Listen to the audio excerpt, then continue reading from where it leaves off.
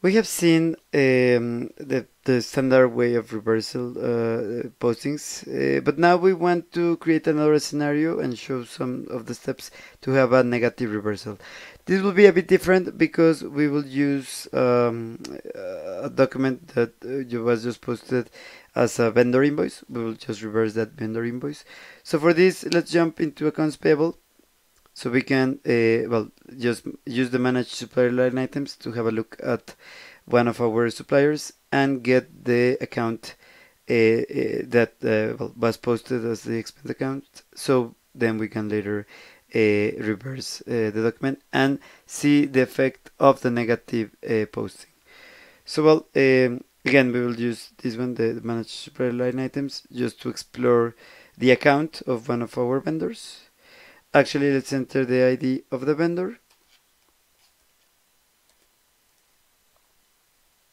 And the ID of the company code.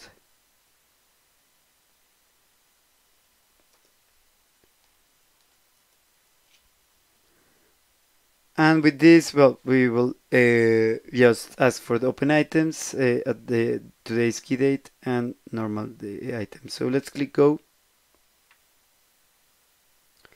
And well, we only have one open item with this vendor. Let's explore this a bit further. So we will click on the ID of the document. And again on the ID of the document.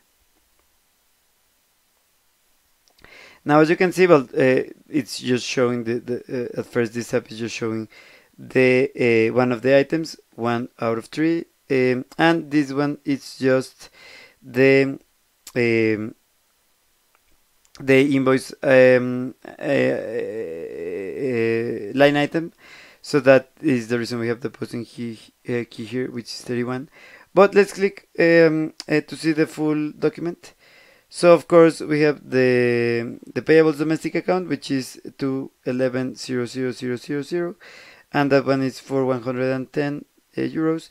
We have the expense account, which is 63,002,000, which is the water expenses, and the input tax for 10, so 110, and the credit is 110. So well, let's just take a note. Let's write this GL account number because in the next lesson we will show the balance and we will jump directly to reverse the document there. So let's just quit this app now.